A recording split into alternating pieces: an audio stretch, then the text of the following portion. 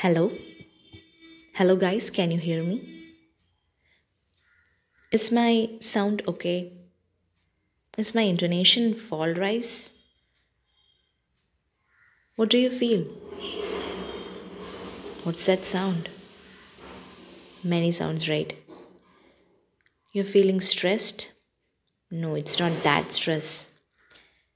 It's a suprasegmental feature of sound. Many sounds. Early in the morning, and I'm recording this. You have to bear with all those distractions. Okay? So this is class 63 of Kerala PSC HSA English classes, and today's topic is stress, rhythm and intonation from the module Linguistics, Phonetics and Intonation. So let's get started. Stress may be described as the degree of force with which a sound or syllable is pronounced. Every syllable is uttered with a certain degree of sound, and the one uttered with the greatest degree of force is called the stressed or accented syllable. The stressed syllable is said to receive primary or tonic stress or accent, and the syllable next to that in the degree of force of utterance is said to receive secondary stress or accent. We mark the stressed syllable or primary accent with a short vertical stroke on top at the beginning of the syllable.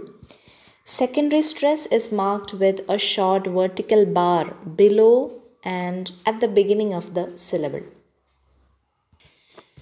In English words, the accent is both free and fixed. It is free in the sense that it is not associated with a particular syllable in all the words of English. And fixed in the sense that the main accent always falls on a particular syllable of any given word. Another difficulty about English word accent is due to shift in the accent, quite common in derivatives. For example, politics, political, politician. Some words, when used as nouns or adjectives, the accent is on the first syllable, and when they are used as verbs, the accent is on the second syllable. And there are also words which are accented on the same syllable whether they are used as nouns or as verbs. It's really confusing. In most compound words in English, that is, words composed of two separable words, the primary accent falls on one of the two elements, usually the first. Others have double stress. And there are a few compound words with ever and self with primary accent on the second element, such as herself, himself, whatever, whenever, etc. And there are also compound words in which both the elements are accented. Afternoon, bad tempered, homemade, etc. So there are no rules as such for determining this word accent in English, but there are some hints. Words with weak prefixes have the primary accent on the root, as in ahead, because. The inflectional suffixes ed, es, and ing do not affect the accent. Submit, submitted. Bus, buzzes. Play, playing. The derivational suffixes age, ends, n, s, full, hood, ice, ish, ive, less, lee, meant, ness, or, ship, ter, and zen do not normally affect the accent. Words ending in ion take the primary stress on the penultimate syllable, that is, a syllable preceding the last. cultivation, application. Words ending in I, C, ICAL, ICALLY, IAL, IALLY, ITY, IOUS, and IAN have the primary accent on the syllable immediately preceding the suffix. We can go through the examples. In connected speech in English, all the words are not uttered with the same stress. The most important words are usually content words, that is, nouns, verbs, adjectives, adverbs, demonstratives, and question words, and they are usually stressed. Function class words, that means prepositions, conjunctions, articles, personal pronouns, auxiliaries, relative pronouns, etc., are semantically insignificant and are not usually stressed. In connected speech, the choice of the word receiving primary accent depends on the meaning the speaker wants to convey. For example, in the sentence, she laughed. If the speaker wants to emphasize that it was she and not anyone else who laughed, the primary accent will be on she. She laughed. On the other hand, if laughed is to be emphasized, then the primary accent will be on that word. She laughed. Thus, the meaning conveyed by an utterance largely determines the accentual pattern in connected speech. Next topic is rhythm. English is a language with a stress-timed rhythm. This means that in English, stressed syllables tend to occur at regular intervals of time. Such a phenomenon of certain features occurring at regular intervals of time is called isochrony. So stress in English is isochronous. Next topic is a very small one, which is the strong and weak forms. Many common English words have two or more forms of pronunciation, one strong form and one or more weak forms. This phenomenon is known as gradation, that is, the existence of two or more pronunciation for the same word. The strong forms are used when these words are accented or when pronounced in isolation, and the weak forms when they are unaccented. A weak form is generally distinguished from the strong by, first of all, the difference of a vowel sound, as in have. Have becomes have. Then the dropping of a sound, as in his, is,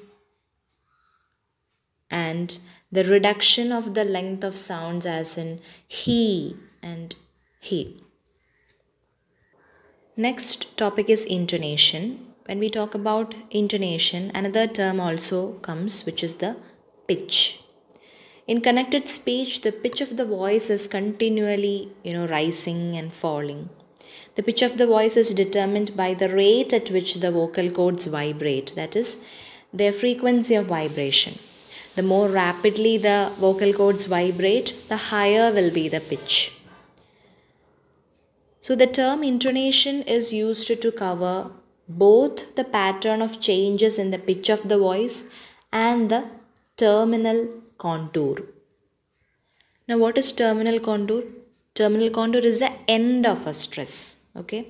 So intonation refers to significant changes of pitch and stress in relation to utterances. In other words, utterance bound pitch is called intonation. Falling and rising are the two basic intonation types.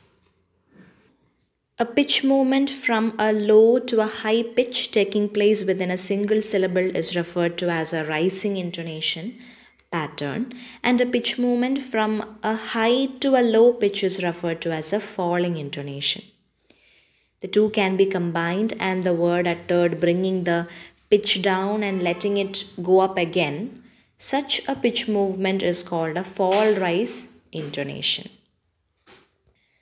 The term tonic or tone may be used to refer to fall, rise, or fall, rise. That is the type of pitch movement within a single syllable.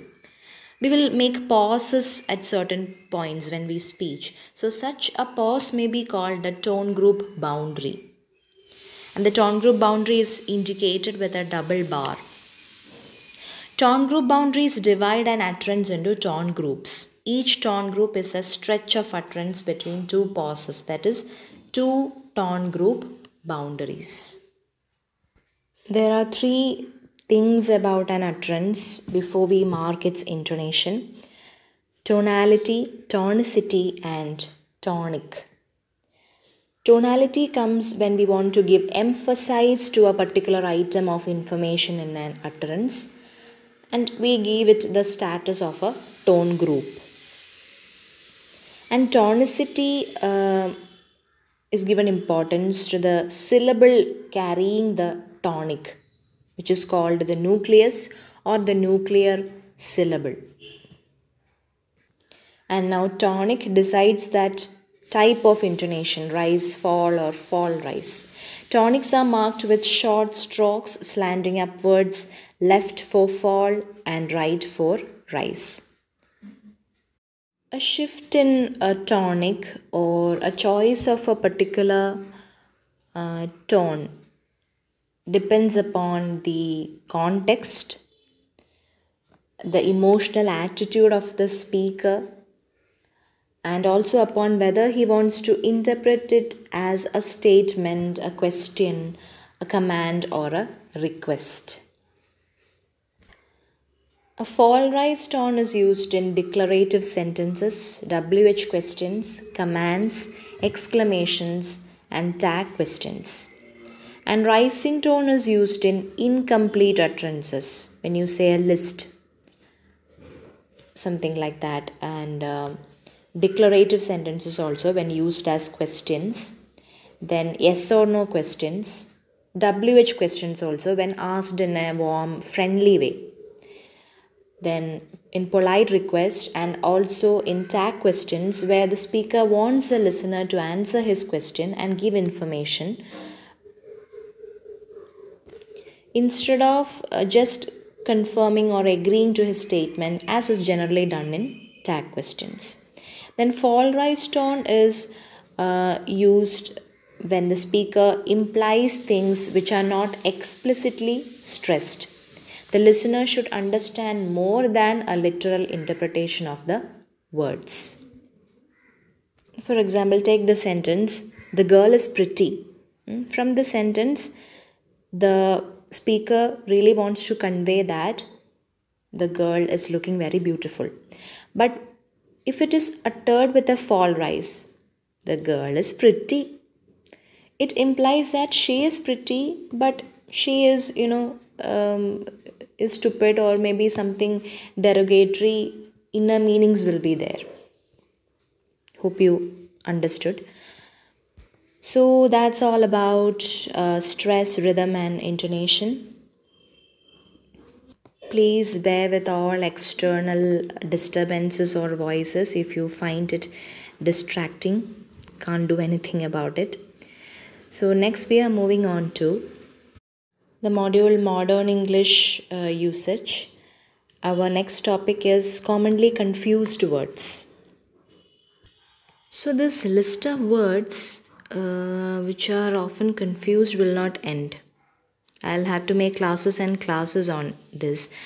So I will discuss some of those words, and the rest you have to work on your own, find more words, and analyze the difference between those words. So check out the words and learn. Prepare well. Stay tuned with the channel. I love you all. Thank you for all your love and support.